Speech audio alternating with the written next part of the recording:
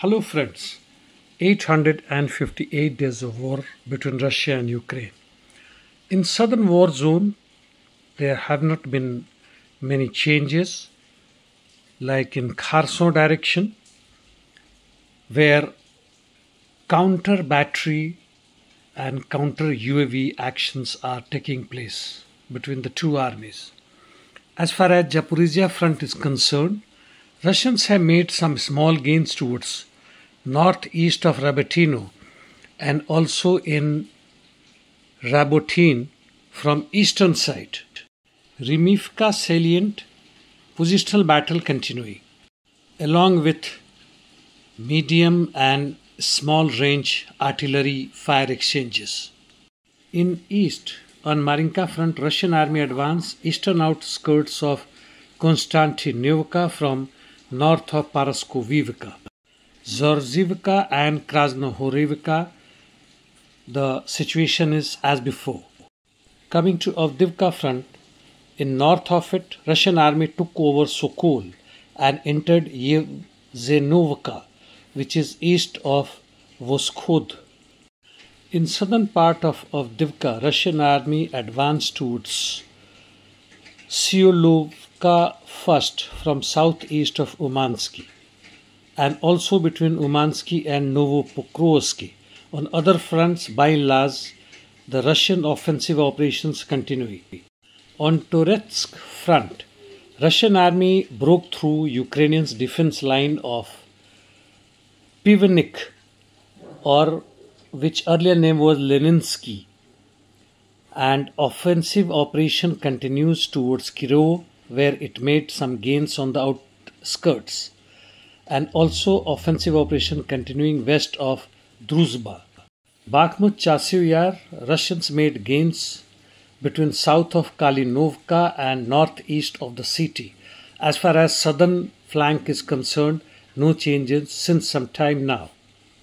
North of Soledar, that is Seversk sector, Russians captured north and western trenches of Rozdolivka. No changes towards Vimki or other direction.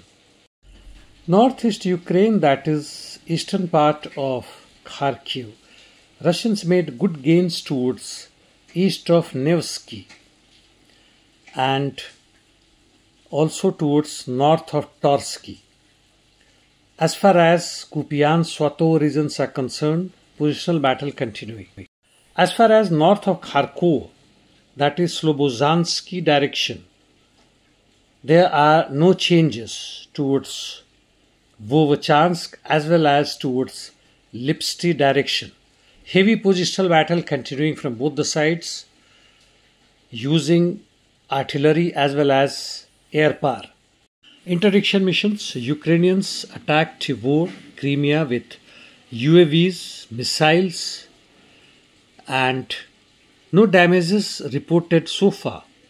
While Russian army struck many targets in Ukraine, one is a railway station in Zaporizhia with Iskander missile, as it seems unloading of foreign arms and ammunition were being done.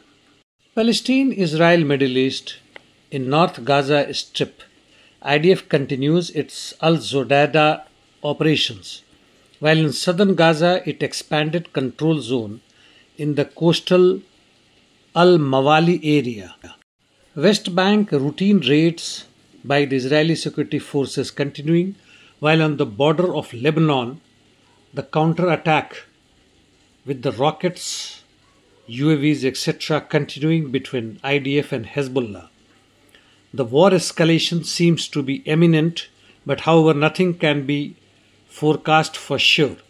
In Red Seas, Houthis attack another 3 vessels with missiles and UAVs as well as USV.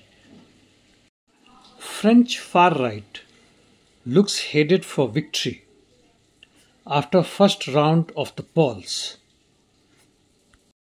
By the way, what is the difference left between the far right and the center and left of the center? Not much. Look what is happening in USA. as well as in UK and most of the other countries. By and large, no great changes except the faces. Well, mankind is moving in some particular direction where the control over the present as well as of the future is minimum as far as the humans or the social intelligentsia is concerned. And that's all for the day. Thank you, friends.